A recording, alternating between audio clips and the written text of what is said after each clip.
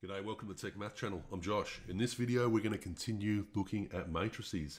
Particularly what we're going to be having a look at is this, the identity matrix, what that is. And then also we're going to have a look at inverse matrices and this thing called a determinant, how we can use that to work out the inverse matrix. So sit back and enjoy. We'll get to those right now. All right, so let's start out by having a look at these guys, the identity matrix. Now, you're probably aware in normal mathematics, if you multiply a number by 1, it doesn't change that number. For example, 3 times 1 is equal to 3. Is there a similar situation that occurs with matrices? For example, say I had this square matrix here, 3, 0, 4, 2. Is there a matrix that I could multiply this by, a similar 2 by 2 matrix, that would mean that the result I would get would be exactly the same? That is to say 3, 0, 4, 2. In fact, by multiplying, it would remain unchanged. There is, and this is called the identity matrix. The identity matrix is a matrix that you can multiply another matrix by, and that matrix will remain unchanged, as in the case that we have here. And it's important to note that only square matrices can have an identity matrix. So what is the identity matrix for this one here? Well, the pattern's the same each time. For this particular 2 by 2 matrix, the identity matrix is as follows: 1, 0, 0, 1. And if you were to go and work this out and multiply through, you would find out that this didn't change. In fact, identity matrices are really easy to remember. I'm going to show you them for the basic square matrices. So for a 1 by 1 matrix, the identity matrix looks like this. It's just a single row, single column with a 1 there. For a 2 by 2 matrix, well, we just saw what it is there. And you can see here, it's a 2 by 2 and it's a 1, 0, 0, 1. As you can see here, the ones from the lead up here go down in a diagonal.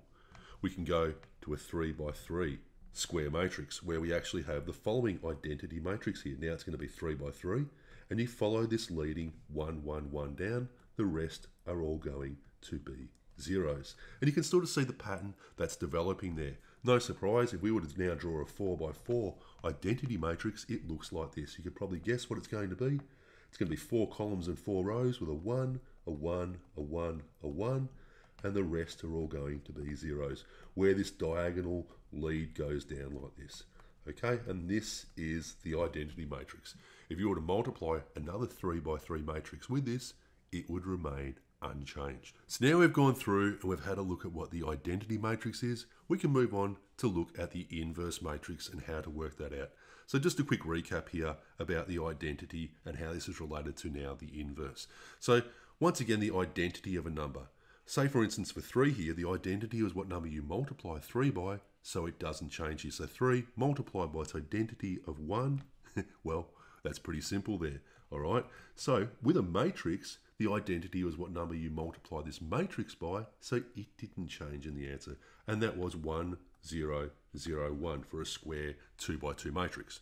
Cool, and that's what the actual identity was, all right? Nothing surprising there. So now we're going to have a look at the inverse. The inverse is what number you would multiply, say this 3 by here, this number by, to get to the identity, okay? So what number would you multiply by 3 to get to 1, the identity? And that is the inverse of 3. The inverse of 3 is 1/3. And it's called the inverse because if you were to get 3 here in its fractional form, 3 over 1, and you were to invert it, that is to turn it upside down, you would get 1/3. So the inverse of 3 is 1/3. The inverse of 2 is a half. So what is the inverse of this matrix here? I'll break the bad news to you. It's not just a matter of turning this upside down. We have to go through and work this out using a bit of a process. Okay, so that's what we're going to have a look at now. So how do you work out the inverse of a matrix? It's not very difficult. We just need to follow a few simple steps. So imagine that we had this matrix here that we're trying to work out. And I'm going to actually denote it. It's a 2 by 2 matrix, and I'm going to denote it by using letters for the elements. So for the elements, we have A, B, C, and D. So the first step we do is we're going to work out something here which is called the determinant. It's pretty simple to work out. What we do is we multiply A by D. So A multiplied by D, and from that we're going to subtract B multiplied by C. So B multiplied by C. And that works out the determinant. So I'll give you an example here. Say we had this matrix here, which is B, and it had the following elements: 3, 0, 2, and 1. We would first just work out the determinant here. So it's as follows: the determinant of B, which is equal to A multiplied by D, which is 3 multiplied by 1, 3 multiplied by 1 here, which is equal to 3. And from this, we're subtracting B multiplied by C. B multiplied by C, which is 0, multiplied by 2, which is 0. So the determinant here would be equal to 3. And it's worth noting really well here, at this stage, if we get an answer of 0 here, it means that the matrix we're talking about does not have an inverse. The second step now is we are just going to now directly work out the inverse. So this is what we do. The inverse of A is equal to the following. It's 1 over that determinant, okay? Whatever that determinant we just worked out there, it's 1 over the top of that. And what we do here is we now do a bit of swapping around. D goes up here, negative B, negative C, and A. So we just swap around the elements. A and D have swapped positions, and B and C have just become negatives. So once you've got that filled in, you multiply it by 1 over the determinant here, and hey presto, you have worked out your inverse matrix. Pretty simple, right? What about we do a couple of examples? Okay, so we've just swapped those around for a bit more space. Let's go through a few examples. So we're going to start off with the matrix of D. D has the following elements in it: 2, 2, 3, and 4. What we're going to be working out? Well, we're going to be working out the inverse matrix of D. So let's go through and do that. The first step, we work out the determinant. The determinant of D. Pretty simple to work out. We just follow this idea: AD subtract BC. So let's do that. AD, that's 2 multiplied by 4. That's equal to 8. And from that, we're subtracting BC, 2 multiplied by 3. 2 multiplied by 3 is equal to 6. So 8 minus 6 gives us the determinant of 2. The determinant for D so far is equal to 2. The second step is now we're going to work out the actual inverse matrix here by following this idea. So the first part, you can see we have 1 over the determinant. So 1 over the determinant is equal to 2. So we start off with 1 over 2. Opening up these brackets here for the matrix, what we get is we're going to do that bit of switch around we have here. As you can see, A and D have swapped sides. So A and D, let's swap those from up here. So let's swap these guys. 2 and 4 swap positions. So we end up with a 4 up here and a 2 up here. And as you can see for B and C, they just become negatives. So 2 becomes negative 2 and 3 becomes negative 3. We close that off and now we can solve this. So let's go through and now do a bit of scalar multiplication. Half multiplied by 4. Well, let's start putting these in. Half multiplied by 4 is equal to 2. Half multiplied by negative 2 is equal to negative 1. Half multiplied by negative 3 is negative 3 over 2. And half multiplied by 2 is equal to 1. And there you have it. We have the inverse matrix of D. Now, I'm only going to do it for this one, but remember what the inverse matrix is. So let's just quickly check this, because what we said a bit earlier is if we get the matrix of D and we multiply it by the inverse of D, it should be equal to the identity matrix. So let's just check that out.